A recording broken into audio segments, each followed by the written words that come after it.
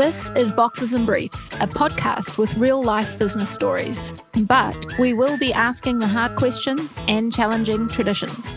So broaden your thinking with fresh perspectives and solve problems for business success.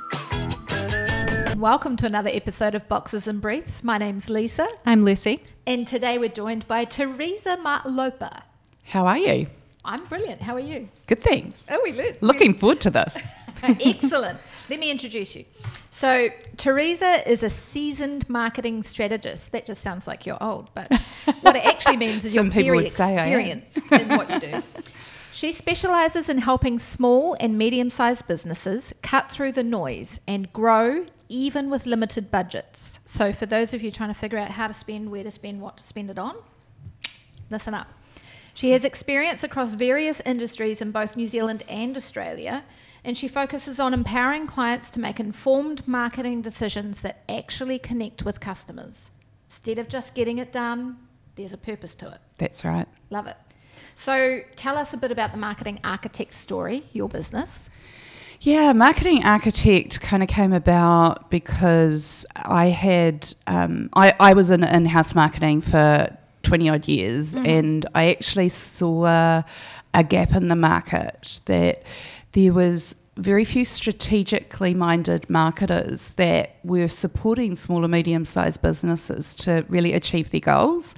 Okay. There's a lot of tactical marketers out there, but there's not that many strategic, and really it was about trying to provide that really senior level strategic mindset, which is often seen in corporate environments, but not so much in small and medium-sized businesses, and making that available to the small and medium-sized businesses at a cost and in a structure that makes sense to them.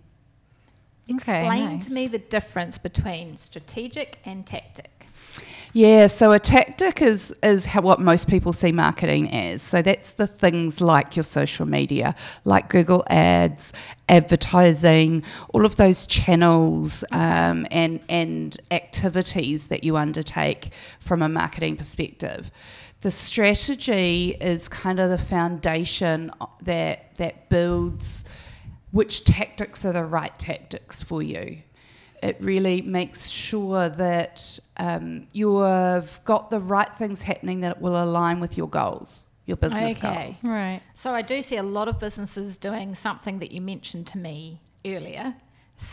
Was it spray and pray? Yeah. So just try everything and see what comes back. Hope that something comes back. That's right. It's exactly what most businesses will be doing if they have not thought about marketing strategy or considered a marketing strategy, and that they'll go, oh, well, it seems to make sense to me to do this. Yeah. An example of that, I've had businesses come to me and go, oh, I've been spending $2,000 on Google Ads and I just don't seem to be getting anything out of it, or I don't know what I'm getting out of it. Yeah. They haven't seen any sales that are directly measurable against that. So it's really about going, well, is that the right thing for them to be doing? Because there's some people out there that make decisions based on what's right for the business down the road, not necessarily or what somebody told them they should be doing, which isn't really based around any kind of, or isn't based around what their business is. Well, I see your services as being there's a problem of guesswork in the middle, right? That's right, yep. Some businesses will have sorted their business goals, where they're trying to get 5-year plan, 1-year plan, whatever it is, they've got some goals. And then marketing has to happen, and you obviously want it to help achieve the goals, but I would say a lot of businesses guess. Yeah, they miss that step in the middle. Yeah. And as marketers, we talk a lot around random acts of marketing. So if you don't have a marketing strategy, which is pulling all of your marketing tactics together and looking at how is this a consolidated approach? How are you leveraging off each other, and how are you making sure you're getting the biggest return you can? If you're not doing that, then most likely likely you are just doing random acts, and they are probably actually operating as silos. Yes. And the more siloed an activity is, the less likely it is to work. I see a lot of, like, there will be a business who goes, oh, we've got to do social media. And, well, you're good at Facebook, why don't you do it? And, oh, are you on Instagram? Maybe you could do our social media for us on Instagram. Yeah. But never the two shall talk. Yeah, that's right. And the same, you might have a social media company doing posts, or you're doing those inside, but internally, but then you've got somebody writing blogs for you, and those don't cross over. Content, one piece of content, when it's generated, actually generates a whole lot more content than just one piece. Agree. You're preaching to the choir. Yeah. And it's really, like, people just don't see it like that. Yeah. But if you sit down and you start planning this stuff out, that's actually what will happen, is all of a sudden you'll start leveraging everything to its maximum. Yeah. And you'll be optimizing the use of all of that activity across other activity. And reducing your workload. That's right, absolutely. I mean, it's all about efficiencies as well. With small and medium-sized businesses, there's two things that they have in two limited resources, time and money. Yeah.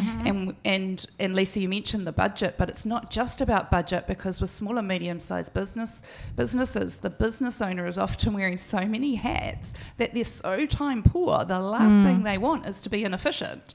Yeah. So it's really super important that what they're doing is being as efficient as possible by optimizing what's being done.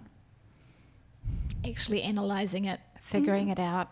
I reckon you'd be the person to talk to, obviously, for that middle gap of guesswork, right?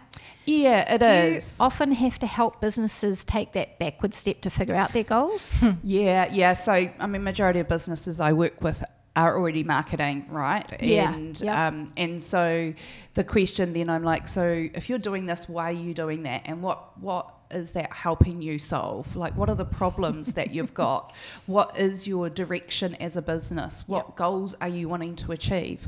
And how do we make sure that the marketing is actually setting you in the right direction to achieve those? It's not really just about doing some stuff to gain leads. You want your business to be perceived in a certain way. Well, that means that you need to go about telling your story in that way, and make sure that you're aligned across all of your different activity, because misalignment in your messaging will actually often cause distrust with your customers. Well, it's like a business being two-faced. Yes, exactly. Yeah, exactly. And authenticity today is key to any marketing. That's right. Yeah. Authenticity, I think, is the key to business in general. True. Yes. And where people struggle is taking the authenticity that they have themselves and then converting that and putting that into their marketing channels, because you're taking what you know naturally to inside yourself, and you're bearing that to the world on social media, and then how do you then convert that and put that onto your website? Like, even scarier thought for a lot of people. But it's all about being genuine, and the last thing that you want is something that's on your website or on your social media that you're talking about that actually doesn't align with who you are or what your values are. Truth. Love it. Yeah. So then, what are the common mistakes that you see business owners making in their strategy? Yeah. Look, other than not having a strategy, obviously, yes, that mistake is made a lot. There is probably a couple of other key ones. One of those is really ensuring that there is KPIs and objectives in place for each of your activity. So the activity that you are doing, every single piece, you should know what success looks like for it. Okay, so is that like going, all right, we're going to start a Facebook channel. Our goal is to have 1 million followers.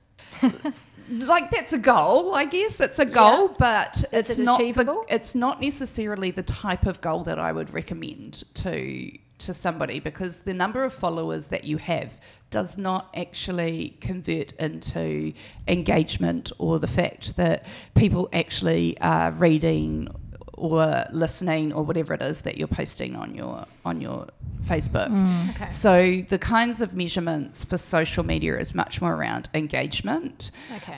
It's and really, so it's about quality as opposed to quantity. Facebook's a perfect example, right? Where how many people that you personally follow actually pop up in your newsfeed anymore. There's very, very few. It's Yeah, a maybe. true. You may be lucky if it's 10%. Yep. Probably 1% for a lot of people. And so just having people follow you is just not going to achieve anything for you anymore. You need to actually make sure that they're engaging with you regularly, and that's how they pop up in your newsfeed. Yeah. Right.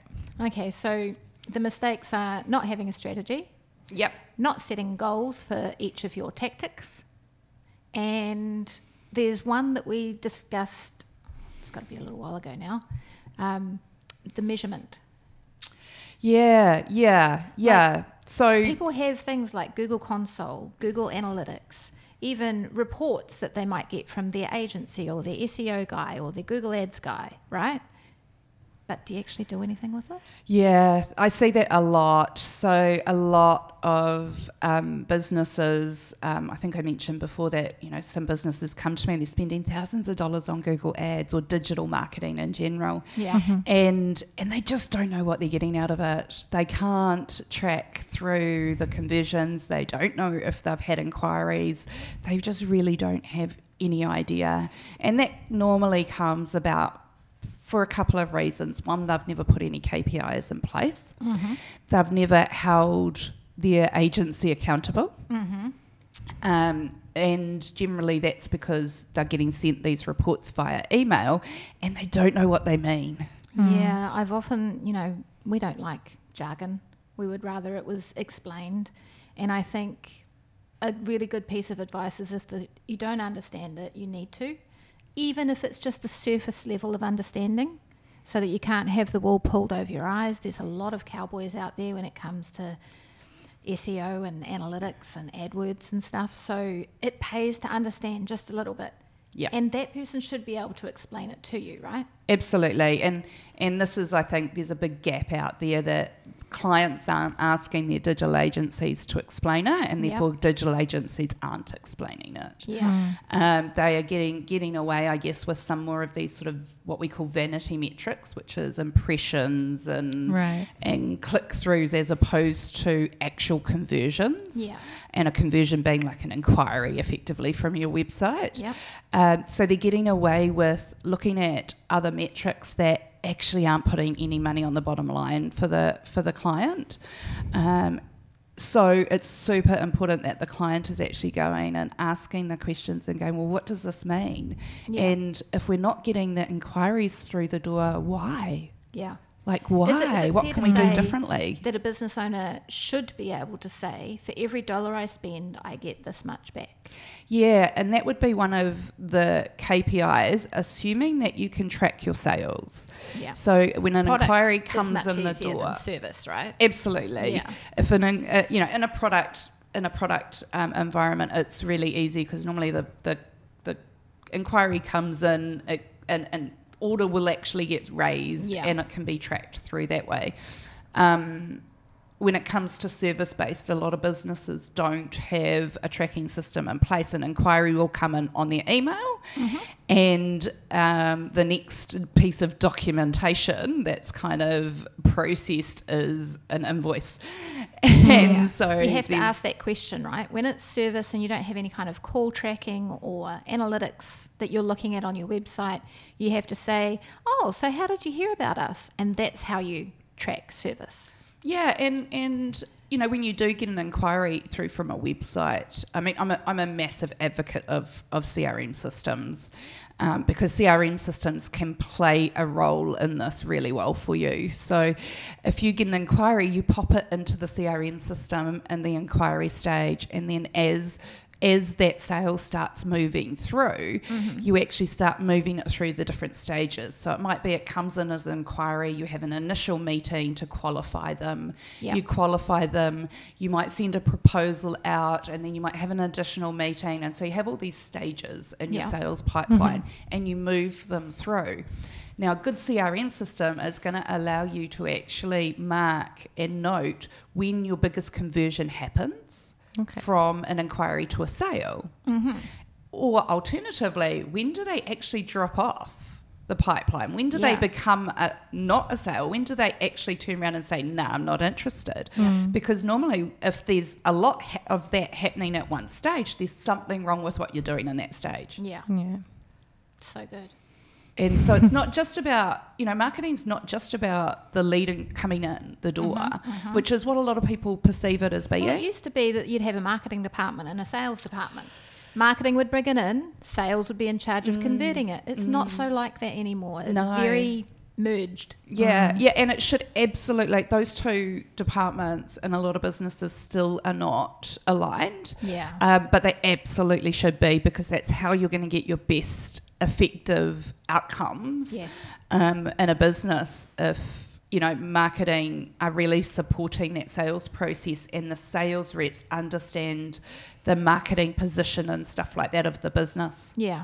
Well, I mean, we've been talking about people who can afford CRMs, who have got people who can put that information into the CRM. Let's bring it down to that small business where it might only be a 1 or a 2-man band. What kind of strategies can they use that will help them compete with companies that are so much bigger than them?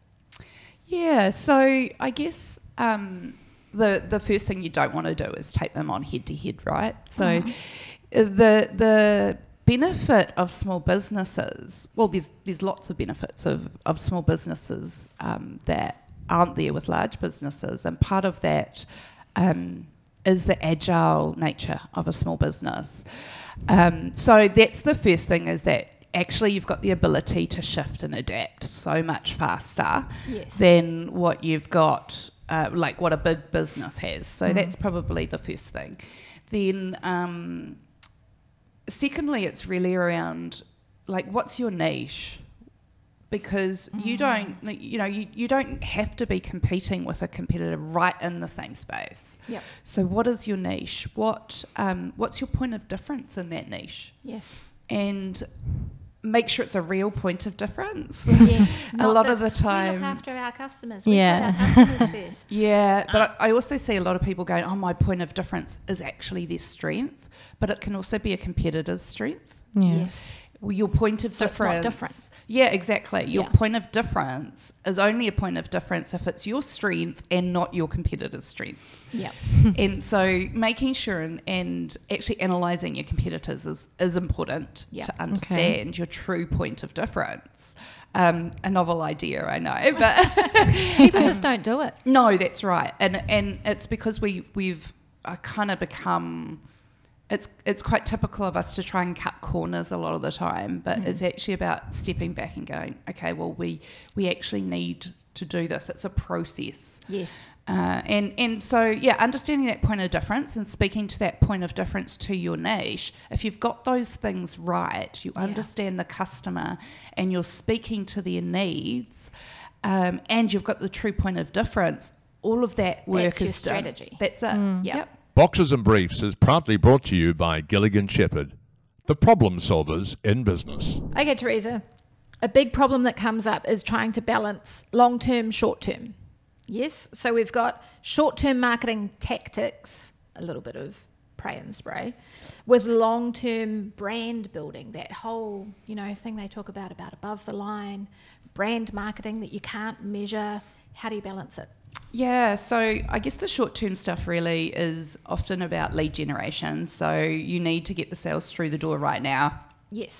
And that's normal in any business, right? You absolutely have to have cash flow. So it's a given that short-term activity needs to happen.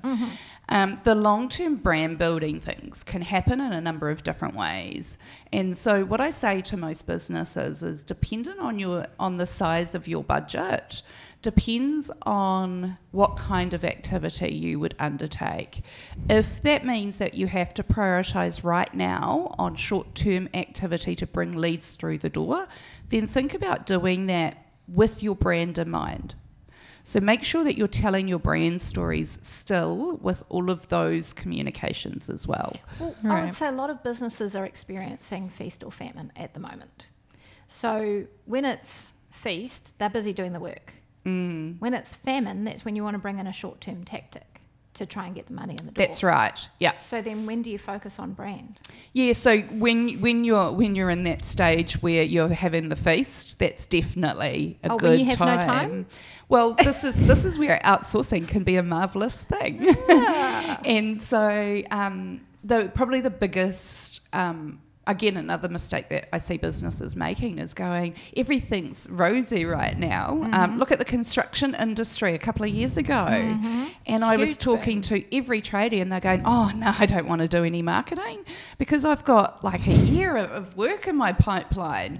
Now what are they doing? They're all going, oh, scrambling. Where's the next job coming from? So they should have been working on brand back then? They should have been working on brand and actually planning that. That's, again, an ideal time for you to do marketing strategy as well, in that time when you actually have the money to spend on it in order to know that you're ready for these times. Yes, because the ones who have planned and prepared for it are the ones who are going to survive. That's right. Yeah. And you can't, you know, marketing is not a silver bullet. No. A lot of people think you can just turn marketing on and people will walk through the door. No, it just doesn't happen like that. It does take some time.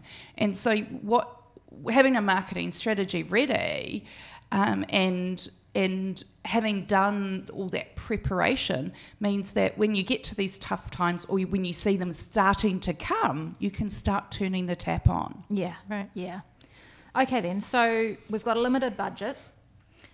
What are some cost-effective marketing strategies for those with a limited budget? Yeah, so... especially if they're trying to like survive right now. Yeah. I always suggest to people actually go back to your data and have a look at who is your most profitable segment. Section, group of people? Group of customers. Okay. Yeah, so who is your most profitable group of customers? And then go out and target that group and keep it very targeted. Do not go out to a broad industry. How do you target it? And this is where strategy comes into it. It really depends on who that audience is. But is it like they all like surfing, so I'm going to target surfing clubs? Is that kind of what you mean? Could be something like that. It could be, oh, look, we know that they're this type of people. If they like surfing and it's a B2C business, probably social media and Instagram and Facebook and those sorts of channels are going to be appropriate. If it's a B2B customer, it's probably more likely to be LinkedIn. Right. But also talking to their needs and making sure that you've actually got the needs of that specific group right and you're talking to those needs, that means that you'll be more relevant, therefore they're more likely to engage with you. Okay. That's that authentic thing, if it's actually relevant and you're actually solving a problem for them. That's right. Yeah, but you have to tell them you're solving that problem for them, right? Yeah.